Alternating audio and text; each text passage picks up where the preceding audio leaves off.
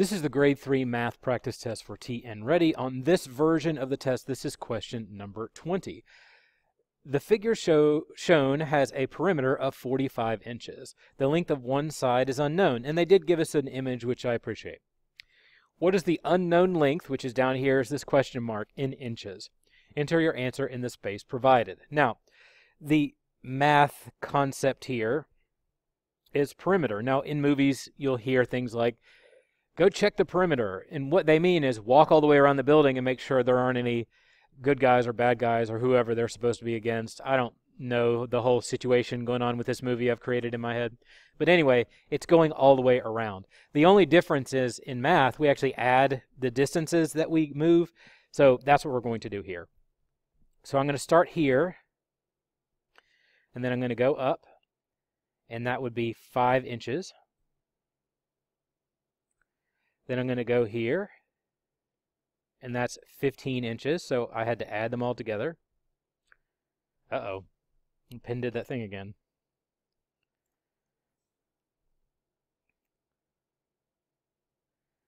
And then I'm going to go here, and I'm going to do 15, and then I'm going to go here. And I don't know yet, so question mark. So let's add the numbers that we know together. And this is a calculator allowed section, so you're totally welcome to do that. I don't really need to do that for this question just because I don't need to do that one for this question, whatever. I know that, I don't know why I wrote 15 there. See, I'm going to leave in that mistake just so hopefully you caught it and you're like, 15, what? But I noticed that I was wrong because I looked back at the question. And no, I'm not one of those people who creates fake mistakes so you could catch them. I just made a mistake. I make mistakes, everyone. So anyway, I'm going to combine these together. 15, 5 more would be 20, 5 more would be 25. So 25 plus some amount equals my perimeter. I'm going to move that over here. Change color just because I feel like it. Perimeter equals 25 plus something that we don't know yet. Now the perimeter value, they do give you that amount. It's 45 inches. And if you want to put the units there, you can.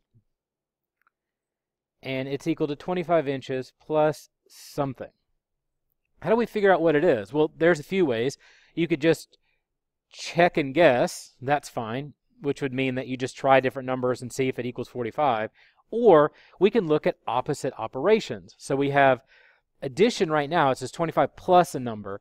But if I already have the answer and I need to get there, but I need to get from the answer to the question, I'll just use the opposite of addition, which is, of course, subtraction. So I'll say 45 minus 25 equals 20. So that's what my suspected amount is. Can I check my answer? Of course I can. Because it's a calculator allowed section, I can even check my answer in a more heartwarming or kind way, whatever you want to say. Just need to bring up a calculator here real fast. Hold on one second. There we go. So I'm going to clear this out. Now again, my suspected answer is 20. Let me do a little bit of erasing here. Sorry about that. Because I have everything I need over in this section. And we'll go around and we'll just add in our amount like we did before. We started out with 5, right? So 5 plus, and then we walked over here and got 15. Plus 5 more is down this side. And then we think that this bottom part is 20. Oops. I hit the button twice thinking I missed it. Plus 20 equals 45. So there you go there. 45 is the official number that we get by adding in 20. So my answer to this question is 20. Make sure you carry that over to your answer sheet. You may do it all in one block or you may do it over time, but just make sure that you get it over there and you write the number in a way that you can remember what the number is. Because my handwriting isn't always the best. Sometimes I need to take a little bit of extra time when I write the final answer so I can carry over the correct amount into the block provided.